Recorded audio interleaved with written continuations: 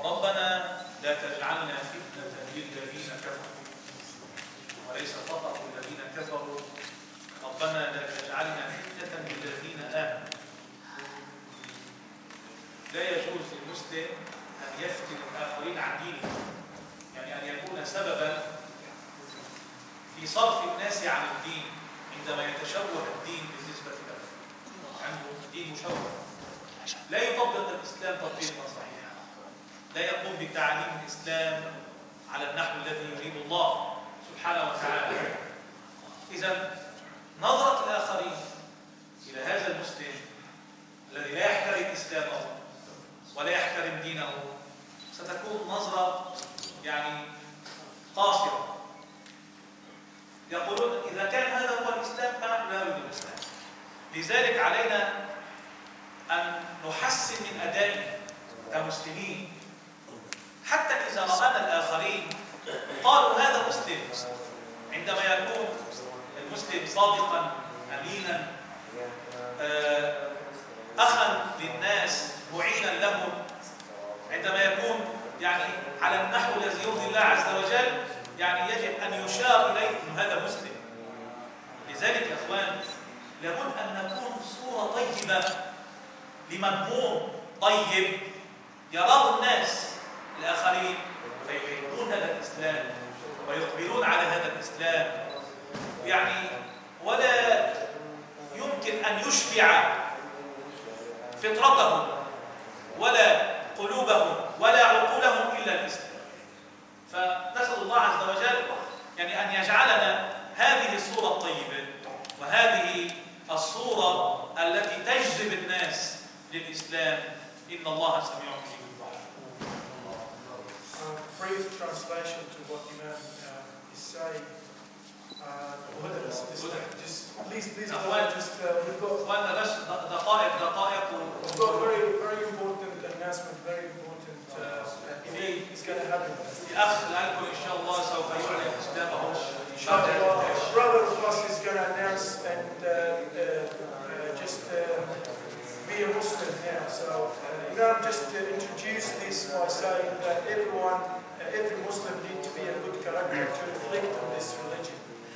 When you go out to the streets and to work sites, when you be a good character, you are reflecting on your religion. So you will be like a messenger for this religion, and you will be a da'iyah without you even know. So Imam saying that we attract the others to our religion by being good characters and doing good deeds, and we push them away from our religion if we are the opposite. So what you do outside is very important as a Muslim. And tonight we are here just to witness one of these miracles of the Islam and miracles of the Quran. Inshallah, we've got a brother who yesterday, I'm just going to tell you the story. It's a very simple story, but it's got a meaning at the end. It's got a taste. We can taste, all of us, and we can reflect when we go outside. Yesterday after Asr prayer, we've got a brother of us, his name is Shayn. He just came through that door and just knocked on the door and said, "Can I speak to anyone? I would like to know about Islam." So he said, "Okay, you will come through." So he started telling us, like he wanted to know more about Islam. I asked him, "What do you know about Islam? Where did you hear about Islam? How did you come to the conclusion that you need to come here and ask about Islam?"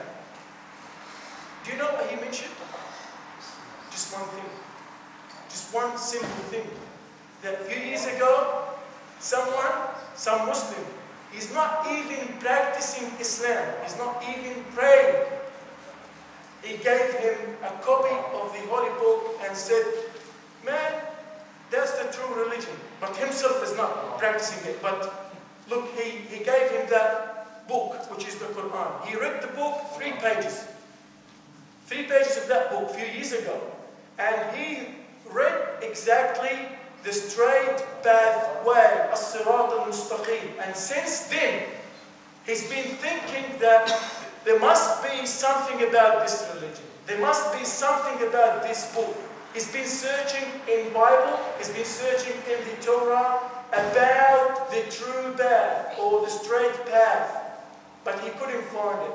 And then he said, I'm gonna look that door and ask, what's your religion, God? Just tell me more about it. He knows nothing about Islam. He knows nothing. He knows that Muhammad is a prophet. Jesus, in his belief, that is a son of God, and know nothing about Islam. Just the only thing he knows, the 3 lines or the 3 pages he read, is a straight path. So we sat with him, we explained the Islam, and Allah guided him. And I've told him yesterday, don't you think that you chose Islam? Allah chose you to come here. You've been guided. Allah showed the light for you, and then you came straight to the mosque, to where we worship Allah. And he asked, and he got the answers. We gave him the book. He didn't go to the work today because he was drawn to that book, to the Quran, to the miracles of the Quran. He was reading through it.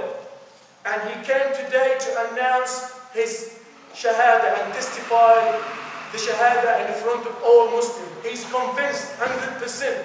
I swear by Allah, we asked him so many times, are you convinced? Please go and read. And he said, I'm convinced, I'm ready.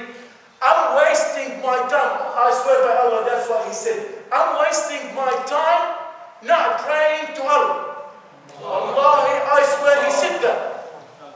I'm wasting my time not praying to Allah. I'm wasting my time not knowing Arabic language. I'm wasting my time. I wanted to be on the true path as soon as possible. Wallahi, I haven't told him that. Wallahi, himself pushing me, please make me a Muslim. How? What do I need to do? So alhamdulillah, he made ghusl, shower, he had a shower, he had a wudu. He testified with us before, and he did Aisha prayer. Now he's going to stand up with the Imam. He's going to announce the Shahada, so you know that you've got a brother. Now, we needs your help, needs your support, needs your patience with him because he's new, he doesn't know our religion. So please make him welcome. Please make him feel that we are a family. Make him feel that we apply the Quran when we read it. Make him feel what the Prophet ﷺ said in the hadith, Al-Muslim Akhul Muslim. The Muslim is the brother to the Muslim. So be a brother to him and he will be a brother to you, inshallah. Shayn, please come forward. أخوكم شين إن شاء الله انضم إلى أمة المسلمين ونسأل الله عز وجل أن يثبته على الإسلام ونسأل الله عز وجل أن يكون هذا حافزا لنا نحن كمسلمين على أن نلتزم بديننا وإسلامنا التزاما إن شاء الله يرضي عنا رب العالمين سبحانه وتعالى. أخونا الكريم نطق بالشهادة أمامنا أمام بعض الأخوة أهل المسجد والحفظة لكتاب الله تعالى، وأحب أن يعلمكم بهذا الإسلام، فنسأل الله عز وجل أن يتقبل منه، وسينطق بالشهادة إن شاء الله أو بالشهادتين أمامكم لتشهدوا على إسلامه الذي نسأل الله سبحانه وتعالى أن يبارك في أوقاتنا وأيامنا وأعمالنا حتى يقبلنا الله عز وجل ويرضانا.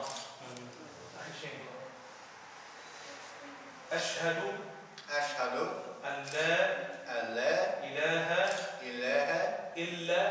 إلا الله وأشهد أن محمدا رسول الله وأشهد أن عيسى عبد الله ورسوله.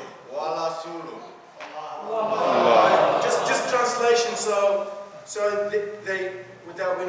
That's exactly what we are telling him. I bear witness there is no God trustworthy worshipping but Allah, and I bear witness that Muhammad is slave, his messenger and slave, and I bear witness that Jesus is his slave and messenger. Yes. Congratulations, brother.